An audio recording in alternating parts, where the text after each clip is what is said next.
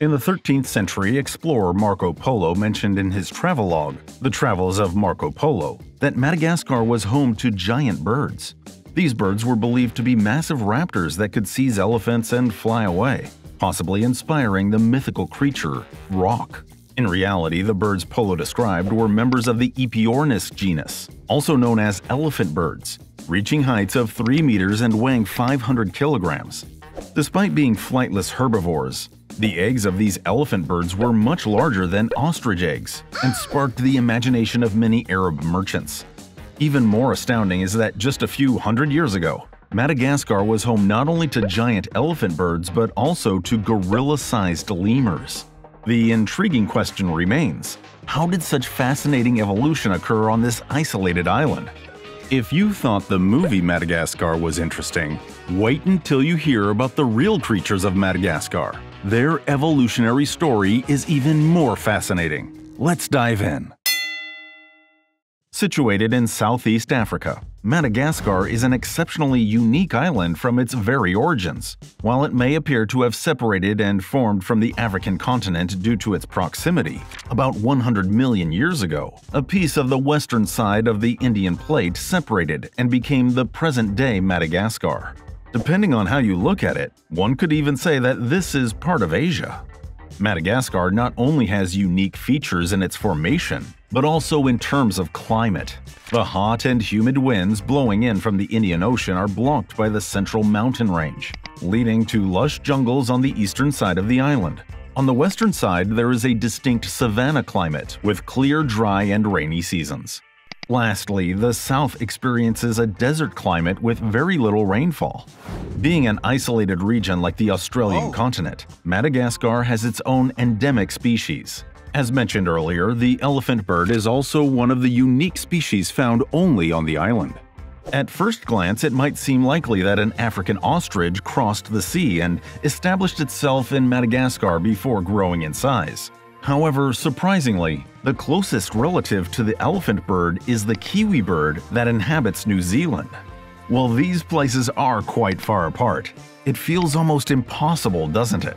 In 2014, Dr. James Mitchell, an evolutionary biologist from the University of Adelaide in Australia, traced the origins of the elephant bird based on DNA extracted from its bones. The result revealed that around 160 million years ago, when Madagascar and Oceania were part of a supercontinent called Gondwana, the common ancestor of the elephant bird and the kiwi used to inhabit these green regions. As Madagascar and Oceania separated over time, the common ancestor of these birds diversified into the kiwi in New Zealand and the elephant bird in Madagascar. In simple terms, the elephant bird was more closely related to the kiwi than to the ostrich. But that's not all. Though extinct now, Madagascar was once home to small and adorable hippos.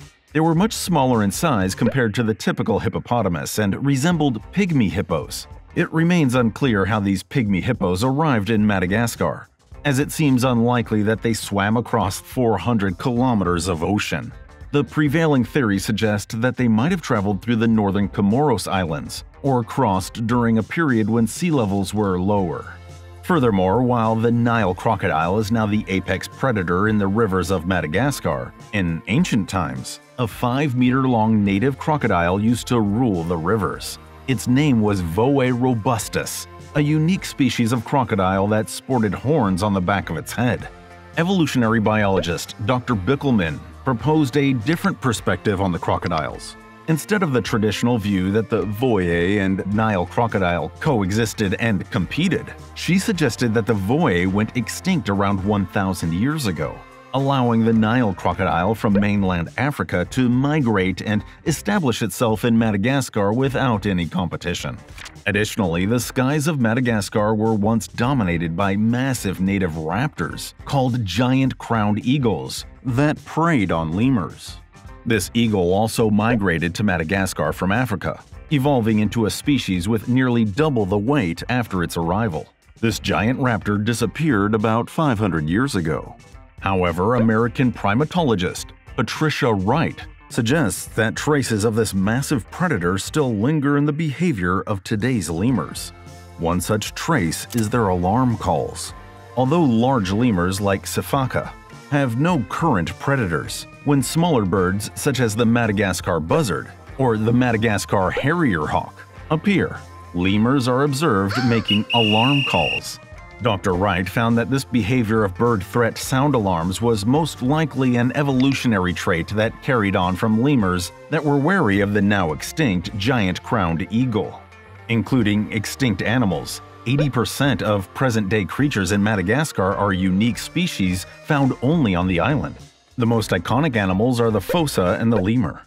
The fossa, often mistaken for a member of the cat family due to its resemblance to a puma, actually belongs to the Madagascar carnivora and is an endemic species found only in Madagascar.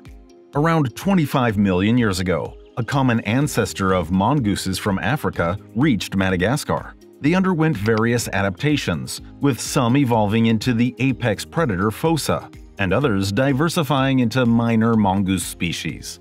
Considering the fossa as a natural enemy of lemurs, it suggests that lemurs had already established themselves in Madagascar long before the arrival of the fossa, and makes lemurs the oldest residents on the island. Every lemur species in the world is exclusively native to Madagascar. Around 50 to 60 million years ago, a primate from Africa journeyed to Madagascar on a naturally formed raft. Afterward, on this island where ecological niches were abundant, they underwent adaptive radiation, diversifying into more than 100 species across 8 families. Among them, the most primitive-looking creature is the peculiar-looking aye-aye. Using its long third finger, the aye-aye taps on trees to locate the position of insect larvae. Once it finds its food, the aye-aye makes holes in the bark with its front teeth and uses its slender fingers to extract and eat the larva. More than 1,000 years ago, Madagascar was home to lemurs as large as male gorillas. This included a gigantic version of the aye-aye that was introduced earlier. Additionally, there used to be a massive primate that resembled the present-day indri. It was called Archaeoindris fontoinanti and had a weight exceeding 160 kilograms with a stature resembling modern gorillas. A giant lemur known as Megalodapus edwardsi was informally known as a large koala lemur and roamed the jungle. Another huge lemur called Pachylemur insignis, akin to today's sifaka lemurs, was also found in the spiky forests of southwestern Madagascar. One intriguing aspect is that traces of these giant animals can be found not only in bone fossils, but also in the modern plants of Madagascar's forests. In the southwestern part of Madagascar, there is a unique ecological area known as spiny forest. True to its name, most of the plants here have sharp and thick spines. Even if we look at the representative Dididraceae family alone, their relatives on the African mainland don't have spines. So why is it that only plants in Madagascar developed spines? In 2013, paleoecologist Dr. Brooke Crowley claimed that the sharp spines of these plants were an adaptive trait to protect themselves from giant primates that once lived here. Dr. Crowley discovered a significant match in the carbon isotope ratios between the bones of extinct giant lemurs and the spiky plants. This indicates that the giant lemurs primarily consumed spiky plants as their main food source. However, despite the sudden disappearance of giant lemurs that ate these plants around 1,000 years ago, the spiky plants continued to bear spines on their bodies, as if they are prepared for a predator that no longer exists. Science journalist Connie Barlow refers to this phenomenon as evolutionary anachronism, where traits related to coevolution persist even after one of the interacting species has gone extinct. Earlier, we discussed the alarm calls of lemurs, which also align with this phenomenon. However, if you've been watching the video, you might have a question. Why did animals like elephants, hippos, and giant lemurs all disappear at the same time? Some scientists suggest that around 2,500 to 4,000 years ago, the gradual drying of Madagascar's climate was a cause of extinction. However, many scientists argue that humans who settled in Madagascar around 1,200 years ago accelerated the extinction of giant animals. In 2012, geneticist Professor Cox from New Zealand published a paper tracing the mitochondrial DNA of Malagasy people. The results suggested that the first settlers on the island were not Africans, but a group of roughly 30 Southeast Asian women who sailed from Indonesia around 1200 years ago. He speculated that a trade ship heading from Indonesia to India got caught in ocean currents, leading it to drift and eventually reach Madagascar. It makes sense considering Malagasy, the official language of Madagascar, is derived from Malay Polynesian in Southeast Asia. The main crops here, rice and bananas, are also cultivated in Southeast Asia. Additionally, traces of Southeast Asian influence can be faintly seen in the faces of the indigenous people. In any case, it suggests that human settlers who established themselves in Madagascar 1200 years ago hunted giant animals. There is supporting evidence for this claim. In 2018, archaeologist Professor Anderson from New Zealand discovered signs of humans killing giant lemurs from their bones. In some sediment layers, he also found evidence of humans starting fires, charcoal, to clear forests for settlement.